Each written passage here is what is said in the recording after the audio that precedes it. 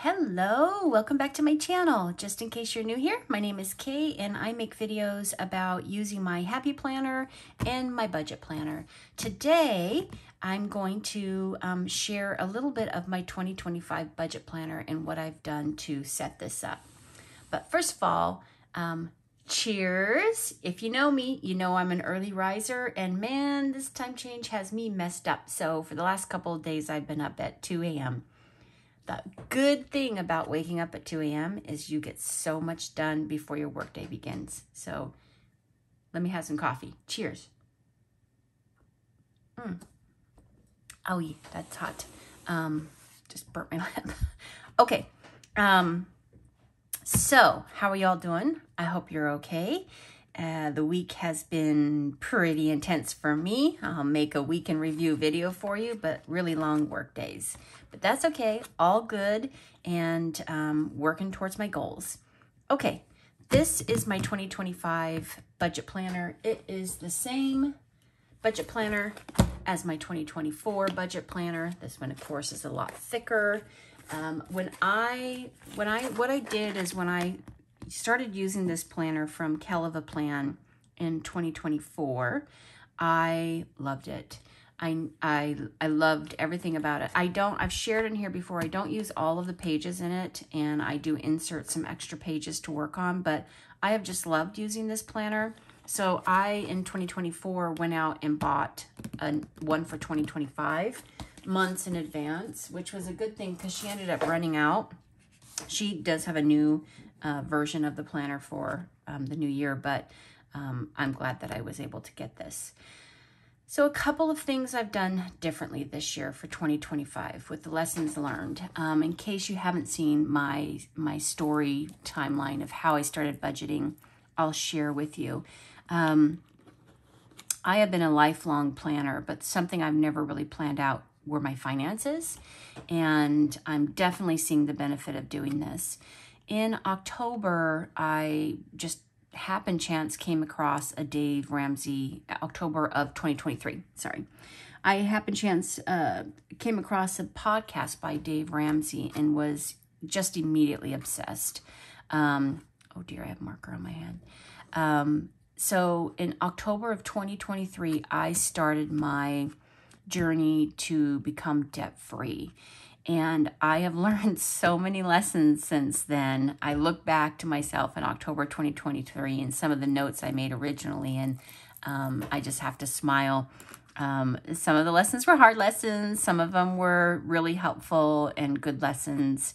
But nonetheless, they're all lessons. And I feel as I step into 2025, I'm much better equipped to look at this and work towards my goals. So let me just share with you some things that I've done so far. One big change for me this year is I am going to start to use these tracking pages of what I'm paying month by month by month. I didn't last year, but I do want to this year. I see the value in being able to watch, the electricity bill across a year rather than having to go month to month to month. So I am going to track these, and this planner provides tracking pages for the whole year. So I look forward to doing those. I don't use the annual finances in these, but this is where my work for the new year has kind of begun. I am really focusing on 2025, not buying all the things. That is something that gets me in debt, and it's a behavior that I have where when I start a new hobby or start something new, I must have all the things, and I really equip myself for success, and then I don't use them, or they just go to waste or something like that. So one thing I did buy for 2025 was I bought a new Happy Planner, and I bought inserts, and I have received some new stickers and wasabi tape, but it's been pretty low. I'm looking around my area to see what else have I purchased. It's been pretty low key, and one of the first things I did was I looked around to what could I recycle, what could I repurpose for 2025 as I was making my buy list. I bought dividers. I bought dividers for both my financial planner and my budget planner and my Happy Planner. don't regret it. That was a really good purchase. When I was looking around of like, what could I repurpose this year? I bumped into this. It was a mispurchase at some point during the year, and it's kind of like these daily trackers that you can add to your disc binder, and I never used them. So I thought, okay, well, I do use a lot of extra paper in my binders, so, and that's something I generally have to buy. So I started to repurpose those, which required me to white out everything on top. But, you know, I'm not hating it. I'm okay with it. A former version of myself would have never done that, just to let you know. I would have bought something that was a good fit for the binder and would have wasted that whole package of paper. So that's progress. Just launching this whole binder like this is great progress for me. So in my Happy Planner, I am doing, towards the back of December, I have been doing some 2025 planning of what I want to see take place in my planners. I'll give you an update on that this weekend. But I have started to kind of plan out my focus for my budget planner.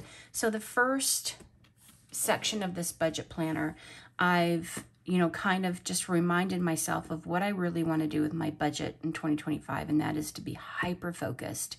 I don't want to overwhelm myself with a bunch of goals, and, I just want to be really, really focused on what it is I'm trying to achieve. So I identified 3 top priorities for 2025. I want to pay off debt, I want to launch my 1 month ahead binder, and I want to build up my emergency fund. I am Dave Ramsey inspired, but I don't wholly follow the plan. Like a $1,000 emergency fund doesn't feel safe to me. And Dave has spoken about this before in his show, and he's totally right. But I have some past trauma with being in control of my finances, and I need to feel safe with what I do. I can't live perpetually what feels like to me on the edge. My financial safety, a sense of safety, a sense of responsibility for my own money, a sense of ownership over my own money, these are all really important experiences for me. So I have to do it in a way that feels safe and is a good fit for me. So I am going to work on building my emergency fund this year. That's a top priority. I'll talk about debt when I get to the page. I have some more to say about debt. So some of the things I want to do is I've just made some reminders of some big things coming that I need to keep focused on, and that is the personal taxes, the nonprofit taxes, keeping an eye on those auto registrations, and really get focused on the budget for a couple of binders that I use, making sure I'm being strategic with what I'm cash stuffing in those binders. These are just some housekeeping things like prep the 1 month ahead binder, make labels, doing my debt profile for the year, doing my worth profile for the year. I want to go through my cash binders, which I have already done, but when I wrote this, I hadn't, and focus them. I don't want to just have a bunch of miscellaneous envelopes. I really want to hyper-focus those cash binder envelopes. Again, it's all about strategy and focus for me in 2025. And pay the accountant. Need to keep track of that because it's one of our bigger bills for the year. Make a long-term savings tracker. I did that. I'll share it with you here in a minute. And merge all debt. I'll talk about in a minute. One of my, I set up 2 things for 2025, which you'll see more when I share my Happy Planner. But one of the things was my word of the year is going to be purpose. And my motto, my just kind of little phrase is little by little, a little adds up to a lot. So I just want to keep reminding myself, just keep going, just keep going. I started my debt page. This whole debt profile for me is going to be changed from what you've seen in previous videos. And let me tell you why. When I started this debt journey back in October of 2023, I looked at my personal debt. My husband has his debt, I had my debt, and then we had collective debt for our property buy when we bought our piece of land, and then when we launched the house build. So we kind of had my debt, his debt, house build. And when I've been looking at my debt throughout 2024, I've just been looking at my personal debt. And I really come to mature throughout the year recognizing it's all our debt. My debt, his debt, house debt, property buy debt, it's all ours. So I think I'll make a video about it, but I think in 2023 when I started this, my personal debt was about $36,000 maybe. And I did a debt update a couple of months ago, and I think it was about the same, only I was adding my personal debt plus the debt for the property build and the house build, that initial, before we opened up a mortgage loan or a construction loan. So I knew I had paid off about $15,000 of my personal debt because it was just about equaling out. So what I'm starting to do now is combine the debt. So I'm gonna merge them. And what I'm going to start to merge is my personal plus all of the property build, house build, and what my husband and I have been working on together.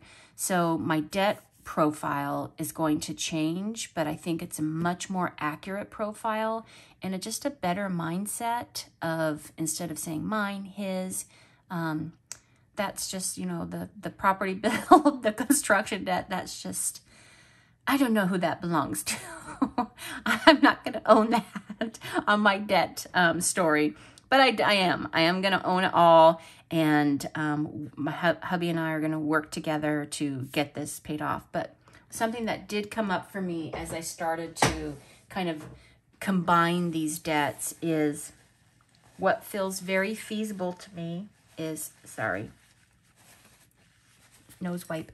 What feels very feasible to me is setting the goal of making sure I pay my debt down by $15,000. That feels like I can do that. So that's just a baseline goal of mine.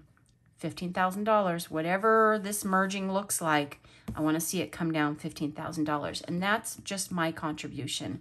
Hubby hasn't yet done his 2025 forecasting, so I don't know what his will be, but that's my goal. I know that is feasible. I know if I'm being mindful, I can pay down debt $15,000.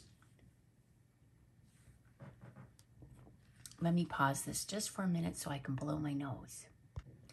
Now there's plenty of other, more space on this planning page. So what I want to come in and do, maybe each quarter is check in with this. How am I doing? Because I really want to grind this out, but I don't want to set up unrealistic goals for myself. I did this in 2024. I can do it in 2025, but let's see how much I can go over it. I'm going to do my best. Okay, in the next section of this, I did some homework and prep work on my binders. For each page here under this next section of my budget planner, I made a page for my cash binders. All of my cash binders that I do. So my first binder is my personal binder. You know what? I just had this free floating random thought as I'm talking to you. Like, is this even interesting? Does this interest anybody? I don't know.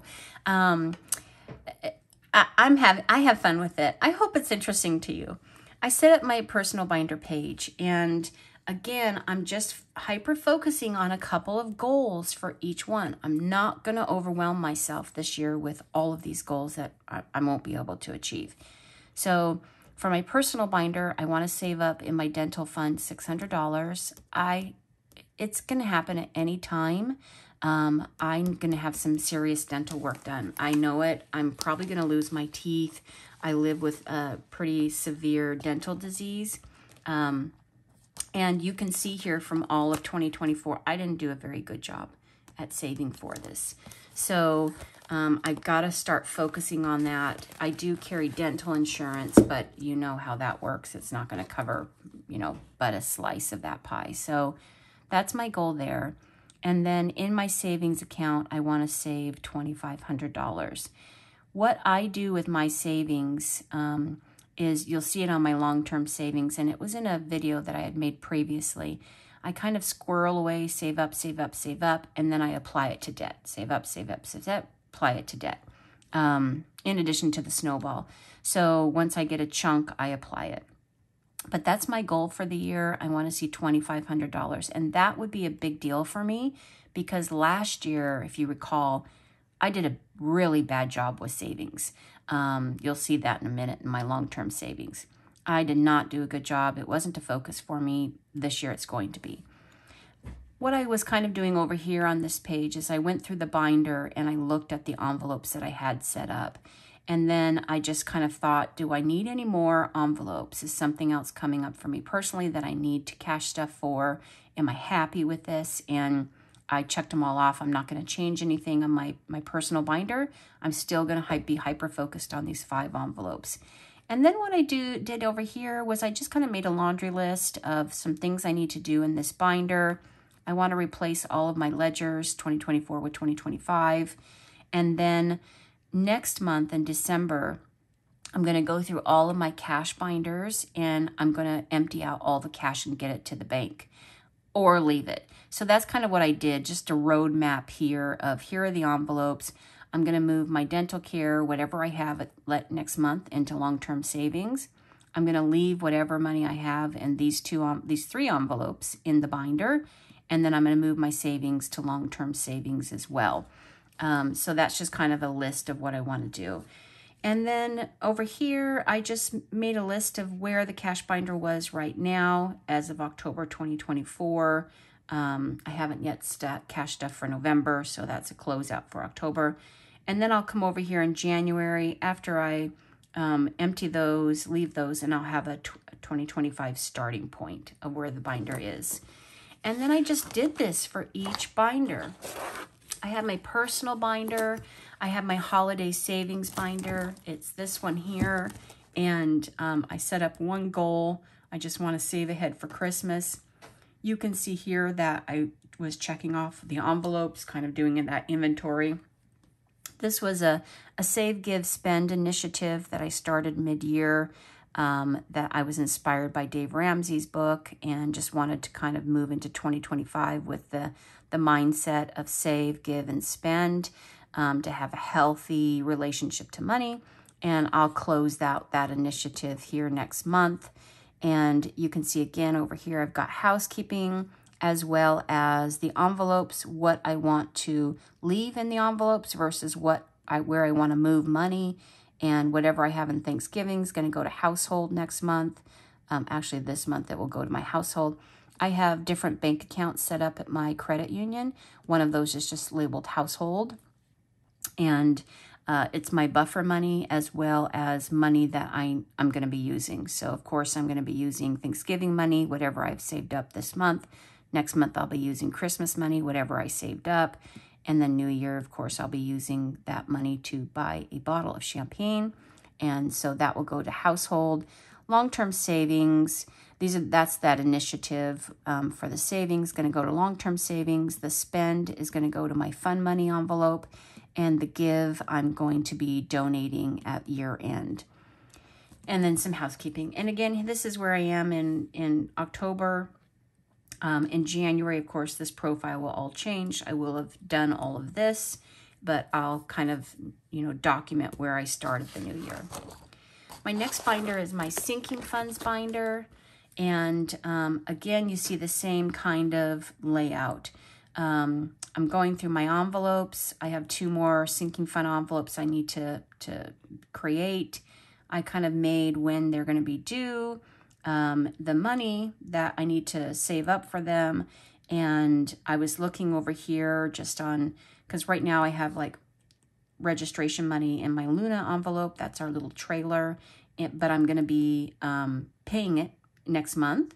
So that's going to go to 0. So I was just making a note of like, okay, for Luna, I need it for December of 2025. And I was just kind of chronologically trying to figure out which sinking fund needs to be prioritized over the others because it's coming due first.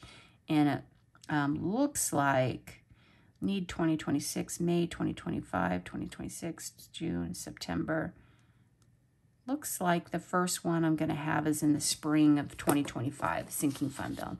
And again, you see the same thing here that I did, just some housekeeping items, anything left in the envelopes at the end of the year, what I'm going to leave versus what this is going to go to short-term savings. It's just some, again, housekeeping notes. 1 month ahead, brand new binder for me. This is the binder. We've looked at it before. It's not set up, and it was just a goal of mine to start that. And my goal for 2025 is full funding. This is in addition to the savings goal, in addition to the debt payoff. This was a really challenging. I had to do some journaling about this. I had to decide why this feels so important to me. And it kind of goes back to that place of financial trauma from my past. And this is just what I need to do for me. I don't know if I'll achieve these goals, but I'm certainly going to try. The overall goal for 1 month ahead is to put aside $5,800. And that would go into my long-term savings. Housekeeping here, and of course in October I'm starting at 0. There's nothing there. Love Notes is my little business, my little hobby business, and I kind of went through all my envelopes. I'm going to keep them all. I need to add a website envelope, and my priority for the year, and some housekeepings. And what I'm going to do at the end of the year here next month is anything that I have in my Love Notes cash envelopes, I'm going to send it to my Love Note checking account and start the new year fresh with everything will go back down to 0. So for me, it's about next month's going to be a really big month because I'm going to be emptying out my envelopes, resetting them back to 0. In most cases, you'll see some notes previous where I said I'm going to leave that. It's like an active envelope. So, but I'm going to reset them all to 0 and start the new year again.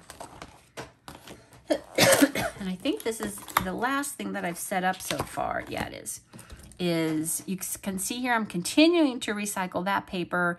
I'm going to keep doing that. I'm not going to let that paper go to waste, nor am I going to buy new paper. This is just a long-term savings account ledger. Because my long-term savings is mixed with emergency fund money, other savings money, I live kind of like in this perpetual state of anxiety that as I move money from my cash binders over to my long-term savings account, I'm going to forget what's over there. Like I'm going to forget that, hey, the prime renewal's coming due in January. You already saved that up in your sinking funds and you already put it in your long-term savings. So this was just a ledger of what we did throughout the year and saved up in our cash envelopes, and I moved to long-term savings. You can see here the savings that we moved over for 2024 was $500, which is nothing. We just didn't, we like you and me, we we're in this together. I didn't do a great job at savings. What you won't be seeing here is what was utilized to pay for the storm damage here on the property, what was utilized to pay for the animal health care emergencies.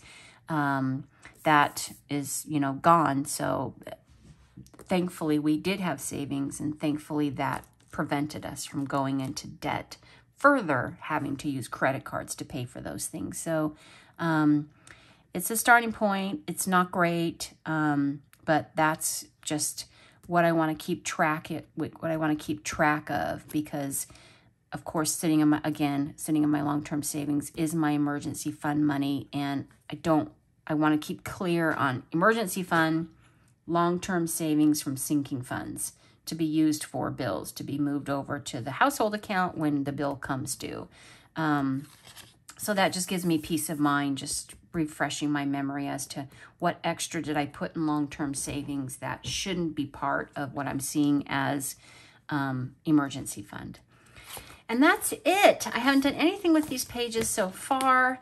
I feel like I've made good progress. I'm happy about this. I'm going to continue to make notes.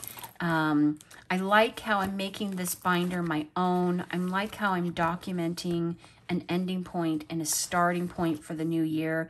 I feel as I get more experienced with this budgeting, that it gets sharper and more in detail and a little bit more goal focused, and that just makes me happy. We have to celebrate our accomplishments, right? Even if they're small, big, an accomplishment is an accomplishment. And just remember my 2025 saying, what is my 2025 saying? What's the exact saying? I need to get this right now because I know I'm going to be saying it all throughout the year. Here we go. Oh boy. Happy Planner. 2024 Happy Planner is pretty chunky. Okay, here it is. 2025 saying. Can you see it? There you go. Little by little, a little becomes a lot. And that's a really good thing to remember. When I was a couples therapist, this is something I really had to help couples work on. That, you know, we may not be able to repair this in a big way in a little bit of time, you know, but what we can do is we can make progress to that big goal. And generally for a couple, that might be to increase intimacy or feel safer together or be more empathetic to each other or something like that. So we would, you know, kind of create these little by little action steps. What can we change today that will move us towards that goal, to move us towards that thing? And it's always been so easy for me to talk to people about that and really feel that to be an authentic way of pursuing something. But I just haven't been kind to myself and applied it to myself. It's like, no, that's good for others, but for me, I've got to take these giant leaps and make this incredible progress and be like the superstar. No, I got to let that go. A kindness to myself. So little by little, a little becomes a lot. And I have seen this in 2024. Little by little, I've been changing. If you've been following my videos, you will have seen that change. You will have seen so many mistakes and so many ways that I looked at things that have just changed. Like I don't see it anymore. Like my dad. How silly is me, him, and this debt over here? Well, it doesn't even exist. I'm not going to count it. Anyway, it's all evolving, changing as a human being, and I happen to believe that change is a good thing.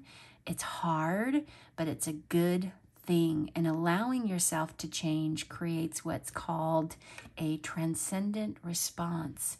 You become bigger than those things, and you transcend, you move up to a new level. So anyway, enough about that. The therapist in me is coming out. I'm out for transcendent changes. I'm out for recognizing the little steps. I'm out for celebrating my achievements. I'm out. My mission is to be kind to myself, show myself compassion, and find these times of peace and joy, whatever is bringing that into my life. I want to bring more, invite more of that in. I am so motivated for 2025, y'all. Really, really motivated. I'm at a good place. And even though my life is intense, my gosh, my life is intense. If I had time to share with you what my day looks like, intense. Rarely do things go right for me. But here's the thing.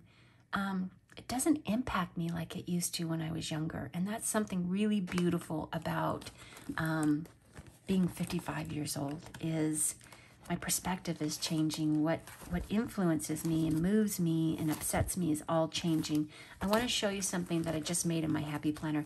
I'm going to give you a sneak peek at the weekend review, but I made this note this week. I'm listening to The Godfather on Audible as I drive to work. I commute, in case you haven't seen my videos. And I've been listening to The Godfather, and the death scene of The Godfather just, I don't know, it just resonated with me. It's silly, I know.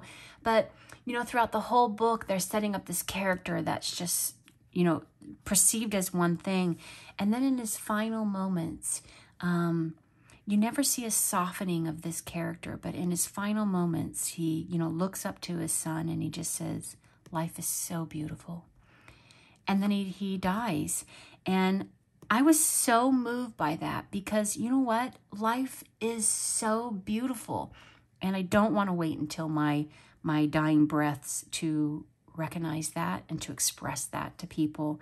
Life is so beautiful, and I am privileged to live every moment that I do live, and I don't want to lose sight of this.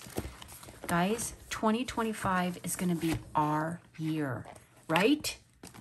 We're going to do this. We're in it together. And I think my coffee's gotten cold now, and probably this video is much too long, and probably it's not as entertaining as I would like it to be. And just thank you for your grace with that. Thank you for being here with me. I've shared before on this channel.